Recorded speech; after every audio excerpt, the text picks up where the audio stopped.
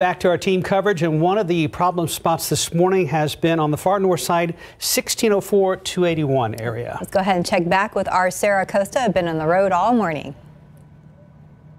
Good morning, guys. Yeah, things have definitely slowed down for us. It was much busier at 4:30 in the morning. So we are parked. It's why I'm not wearing my seatbelt. We are parked and we are safe in the Legacy Shopping Center at 281 and 1604 interchange by that Best Buy and Specs. I'm going to give you a better view here. So this is where we're parked, right off the access road of 1604 and Specs. But this is what I want to show you here. So that is the 281 interchange at 1604.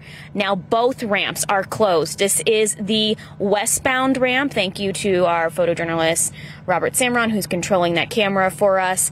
That is closed. Earlier we were at the eastbound ramp entrance, which was closed all morning long by a TxDOT truck. He has since moved, but there are cones there and there are signs there warning drivers that this area is closed.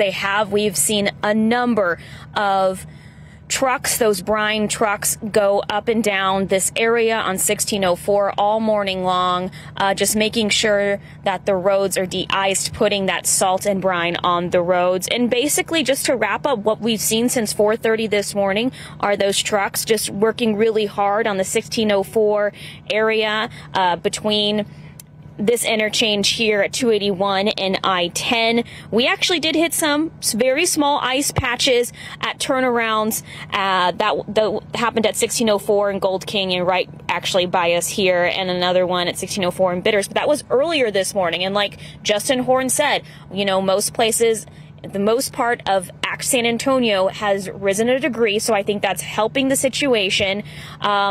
Also, a lot of people are not on the roads today. A lot of schools canceling, universities, college canceling. So I think that has helped the situation. We haven't seen as many vehicles on the road, just a lot of icicles on the highway railings, trees, grass area. But there's just one more look at that empty 281 ramp. They're closed because of ice on the road. Hopefully that will melt soon and open up later this afternoon. But just stay with us on air and online, and we will keep you updated. Back to you, Mark and Steph. Keep up to date with all of San Antonio's top news, weather, and so much more by clicking the like and subscribe buttons below. And once again, thanks for watching KSAT.